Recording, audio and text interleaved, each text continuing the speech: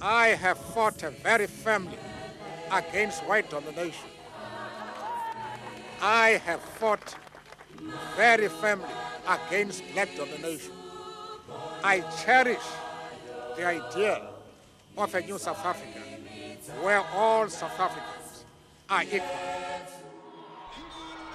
His life has been described as an inspiration in South Africa and throughout the world. To all who are oppressed and deprived, a leader who never wavered in his devotion to democracy, equality and learning. Born in 1918, he was given his very English first name, Nelson, by a teacher in school. In 1941, he ran away from an arranged marriage and went to Johannesburg. Mandela joined the African National Congress at the age of 25. He married his first wife, Evelyn, in 1944. The same year, he founded the ANC's Youth League. By the time Mandela was 30, blacks and so-called coloureds had officially become second-class citizens in South Africa and were being told where they could live and work. He qualified in law and opened a practice in Johannesburg with his partner Oliver Tambo in 1952. 4 years later, Mandela was charged with treason along with 155 other activists, but the charges against him were eventually dropped. He divorced his first wife Evelyn in 1957, and in 1958 he married Winnie, who would later become one of the leading campaigners in the fight to free him from prison. At the end of the 1950s, the ANC largely had a policy of non-violence, but the turning point was Sharpeville, when 69 protesters were shot dead by police during a demonstration in 1960. There are many people who feel that it is useless and futile for us to continue talking peace and non-violence against a government whose reply is only savage attacks on an unarmed and defenseless people. A state of emergency was declared and the ANC banned. In 1963, Mandela and other ANC officials were tried for plotting to overthrow the government, and the following year he was sentenced to life in prison. During his years in jail, Mandela became a symbol for the struggle against apartheid in South Africa, the most celebrated political prisoner of the time, despite the fact that few knew what he really looked like. In 1990, the new president, F.W. de Klerk, lifted the ban on the ANC, and Mandela finally walked free from prison after 27 years.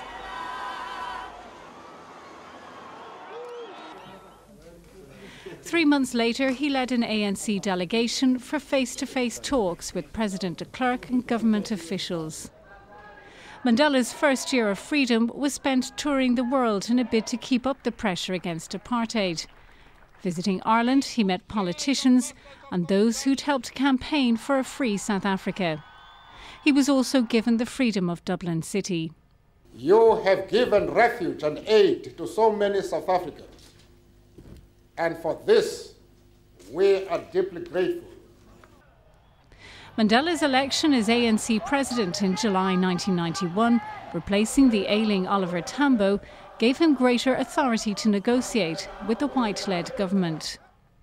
In 1993, he won the Nobel Peace Prize with President de Klerk. Although Mandela accused de Klerk's government of not doing enough to stop political and racial violence, he agreed to accept the joint prize as a gesture of reconciliation. 5 months later, he was elected President of South Africa. An estimated 23 million people cast their votes during 4 days of voting in an election hampered by logistical problems, but relatively free of violence. The ANC won just over 62% of the vote, and the country got its first ever black head of state.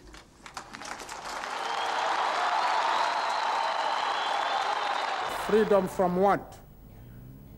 Freedom from hunger. Freedom from deprivation.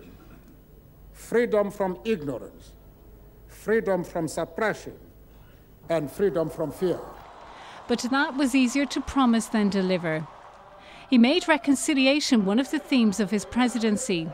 The hallmark of his crusade was the Truth and Reconciliation Commission, which investigated apartheid crimes on both sides of the struggle and tried to heal his country's wounds. During the 1995 Rugby World Cup tournament, he won over many whites when he wore the jersey of South Africa's national team. After divorcing his second wife Winnie, he married Gracia Machel, the widow of the President of Mozambique, on his 80th birthday in July 1998. Mandela's presidency of South Africa came to an end in 1999. His decision to step down after one 5-year term was seen as a shining example to other African leaders who clung to power. But under his successor, Thabo Mbeki, life expectancy fell by 10 years, as the official denial of the cause of AIDS undermined the work done to tackle the condition.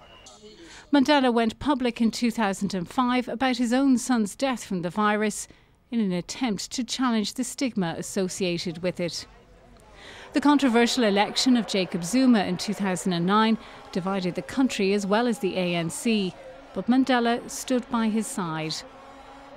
After stepping down as president, Nelson Mandela became South Africa's highest profile ambassador, returning to Dublin to open the Special Olympics.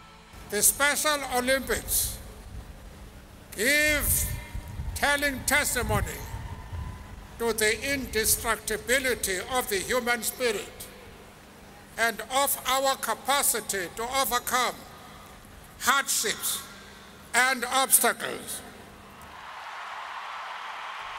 Before he retired from public life in 2004, Mandela helped secure the Football World Cup in South Africa in 2010, which gave the country a much-needed boost. But for Mandela, it was a heartbreaking mix of celebration and tragedy. On the eve of the competition's opening, his great-granddaughter was killed in a car crash, while one of his last public appearances was at its closing ceremony.